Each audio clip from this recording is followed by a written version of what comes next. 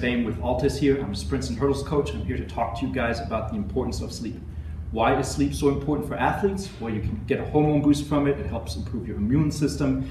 You actually consolidate skill acquisition overnight while you're dreaming from the skills that you learned earlier in the day. Now, the big question most of our athletes have is how much sleep should you get? Generally, our recommendation is you should have about 60 to 70 hours of sleep per week. But do not worry.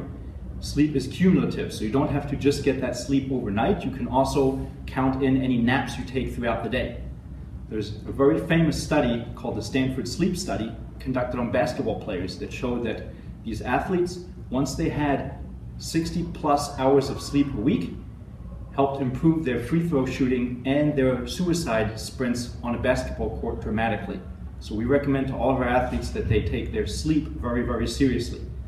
So a couple strategies on how to develop good sleep qualities. We call this sleep hygiene. First, have a routine for yourself. Try to practice this routine on a daily basis and figure out what works for you. Examples for this could be turning your phone and TV off an hour before you go to bed, having a cup of tea or something relaxing, taking a relaxing bath, again, an hour before you go to bed to kind of help you unwind from the day. Other things that really affect sleep and should factor into your routine is light.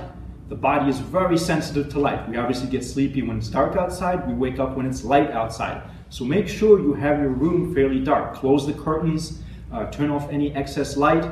Very important for all you teenagers out there, limit your exposure to screen and cell phones. Blue light is very, very interfering with your ability to go to sleep. So there are a couple apps you could use, like one I recommend is called Lux, L.ux, a really cool app that will help eliminate blue screen from your devices.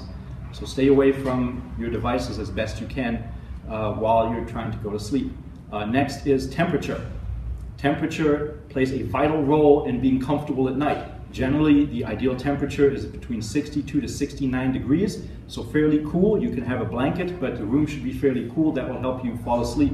Sleep position considerations. Sleeping on your stomach actually increases your oxygen uptake, so it's great for recovery, but for your spine may not be the most comfortable position to sleep in. If you're just looking for a nice, stretched out sleep, you may want to experiment with sleeping on your back, even without a pillow, just to keep your spine in the best alignment as possible. Generally, a medium to firm mattress is recommended as opposed to something that's super squishy. Now, if you want to try something a little out there, you can turn your bed so that your head is facing north and your feet are facing south. This is based on the science of earthing and actually is supposed to align your body to the electromagnetic fields of the earth and help sleep quality. So last thing I'll touch on here is sleep cycles. You generally sleep in 90-minute sleep cycles, so if you wake up in the middle of one of these sleep cycles, you're going to feel very groggy. I'm sure everyone has experienced that at some point waking up. Ideally, you want to wake up at the end of one of those 90-minute sleep cycles, so you should set your alarm depending on when you go to bed. You should wake up in 6, 7.5, or 9 hours. If you do that, you'll feel refreshed and ready to go for the day.